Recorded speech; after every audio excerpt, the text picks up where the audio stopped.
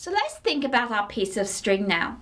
That piece of string is fixed at the two ends, and this imposes some conditions on what standing waves are allowed in the string. Because if it's fixed at those two ends, we know that we need to have nodes at those two ends, which means only certain wavelengths of standing waves are allowed on the string of a specified length. So let's consider the simplest example. We can have nodes at the two ends and an antinode in the middle. In this case, we'd see one loop, and we know that one loop is equal to half a wavelength. So in this case, the wavelength of that standing wave would be double the length of the string. This example is known as the fundamental frequency, or the first harmonic. Now we can think of another situation where we have two nodes at the end and also a node in the middle. In this case, we'd have two loops in our piece of string. Two loops is equal to one wavelength, so in this case the length of the string is equal to one wavelength. And this case is known as the second harmonic. We could also think about having three loops on the piece of string. In that case, we've got 3 half wavelengths is equal to L, so the wavelength of this standing wave is equal to 2 times the length divided by 3. That's known as the third harmonic.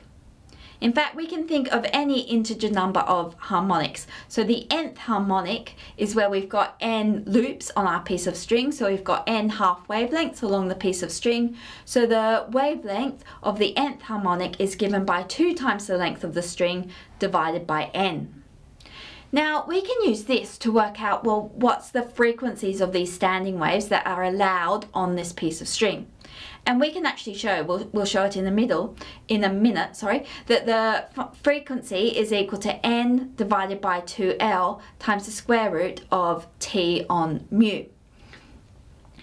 And what's nice about this relationship is that factor of n there, which is telling us that for the nth harmonic, the harmonic frequency is equal to n times the fundamental frequency. So let's prove that now. Okay, so we're going to consider a piece of string with length L. And we're going to have a standing wave on that string, which means that there's some integer number of loops there. So we could, in this not very neat diagram, n's 1, 2, 3, 4, 5, 6, 7, 8. But we can have n as any integer. So we've already said that we know that the length of the string is then equal to n times half a wavelength, because each of these loops has the same length. It's lambda on 2, half a wavelength. And so this tells us that lambda is equal to 2l on n. And we'll call this this is the wavelength of the nth harmonic. So we're going to put a little subscript n there. For a different harmonic on this same piece of string with the same length, we'd have a different wavelength.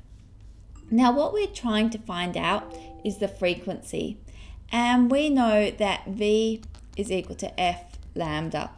So for the nth harmonic, this will be the frequency of the nth harmonic times the wavelength of the nth harmonic. And we've also shown that for a piece of string, the velocity is given by the square root of the tension divided by the mass per unit length. So these are properties of the string, and they don't change as we change the harmonic that we play on the piece of string. Okay, so what we're trying to get is Fn. So we can write Fn is equal to 1 over lambda n times the square root of t on mu. This is lambda subscript n. So now we know that lambda subscript n is equal to 2l on n. So this is 1 over 2l on n root t on mu. And then we've got this divided by n on the denominator. So we're going to times the top and the bottom by n. And we end up with n over 2l root t on mu. So this tells us the frequency of the nth harmonic. So that's our harmonic frequency. Now the nice thing is that we can write F1. So this is for the first harmonic, which we discussed, where we've got just one loop on that piece of string. So we've got half a wavelength on the piece of string. And we know that that's when n is equal to 1. So this is 1 over 2l root t on mu.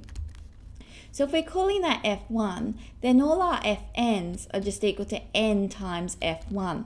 So as soon as we know the fundamental frequency, we can work out the frequency of the nth harmonic just by multiplying that frequency by n.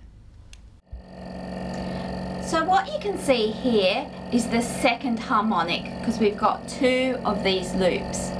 Now at the moment the frequency generator is set to 23 Hertz. What I want you to do now is predict what frequency will we need for the fundamental harmonic, for this string, the fundamental frequency, and what will be the frequency of the third and the fourth harmonic. Okay, write those predictions down into Moodle now.